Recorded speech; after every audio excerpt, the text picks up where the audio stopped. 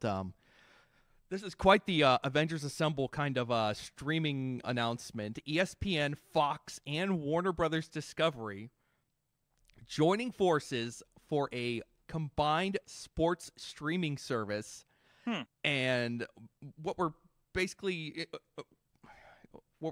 talking is this is going to cover a ton of stuff, and I'm going to scroll down a little bit so you can see that all the properties that are basically going to be covered. But the big ones are going to be like NFL.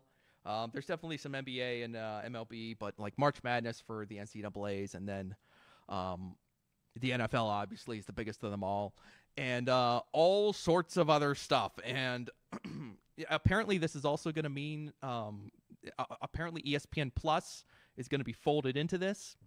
And I mean, as far as a price point at this point, I was just scrolling through my social medias before we went on, and I was hearing like $45, maybe $50 a month for this combined streaming service, which sounds steep, but this is a lot of sports streaming content. And apparently this will also cover the linear cable channels that are within the underneath the Disney and Fox and WBD umbrellas. So you'd be getting a linear, live, TNT, TBS, True TV, ESPN, all this stuff kind of lumped in under this same thing. So it's kind of crazy to see how like the fractured streaming landscape continues to kind of like it continues to coalesce bit by bit as time goes on.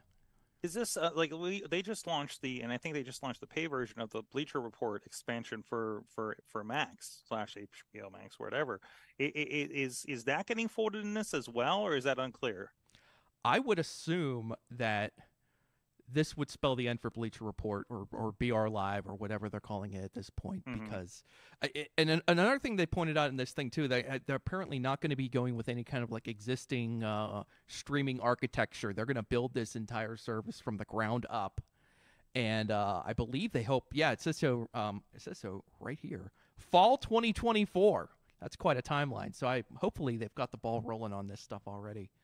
But yeah, this is quite the quite the collection right here. So it'll be interesting to see how this plays out and how this is going to affect. Inevitably, you got to think that other networks are now going to join forces as well to counter this move. This is just like the bigger getting bigger and bigger as they go forward. Also, this is not going to mean the end of like Max or Hulu or like Disney Plus. Apparently, like those will still exist, but they're probably going to try to do bundling offers with those.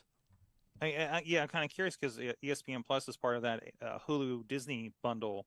So I'm wondering if that is just going to supplant that maybe, but if it's going to be that much more expensive, So I think there's going to be a realignment there. That's interesting because we're talking about all the mergers and stuff. That's how they're trying to compete with each other.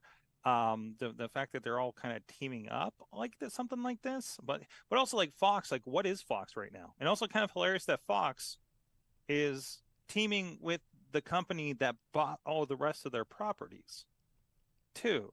So I mean, it definitely makes it convenient. I mean, yeah, they did acquire Fox or like 20th Century Fox, but yeah, they're definitely kind of gobbling them up. Yeah, not the television, not the sports, not the